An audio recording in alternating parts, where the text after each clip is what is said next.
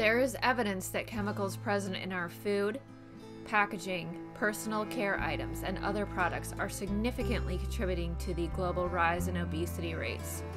Despite efforts to curb obesity through diet, exercise, drugs, and surgery, these rates are still increasing at alarming rates worldwide, especially in children. Recent studies have identified certain chemicals called obesogens. These chemicals interfere with the proper functioning of our hormones, thereby altering metabolism and promoting increased storage of calories. As a result, obesogens can lead to weight gain even if we don't consume more calories than usual. Where are these found? Pesticides. They persist for a long time in the environment, can cause health effects generations after exposure. Air pollution.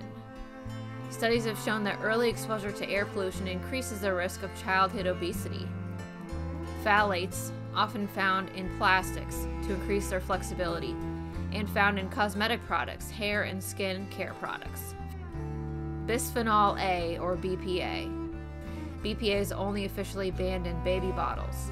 You may still find BPA in water bottles, canned food linings, receipts, food containers, toys, and more. PFAS, called forever chemicals for their inability to break down in our bodies and in the environment. PFAS chemicals are found in a vast number of consumer products. Use glass or stainless steel containers and bottles instead of plastic. Use cast iron, stainless steel, or enameled cookware. Non-stick coatings are known to contain toxic chemicals. Avoid personal care products containing chemicals. Opt for organic instead. Opt for fragrance-free products unless the fragrances are explicitly disclosed. Filter your water. There are a number of options for a variety of budgets.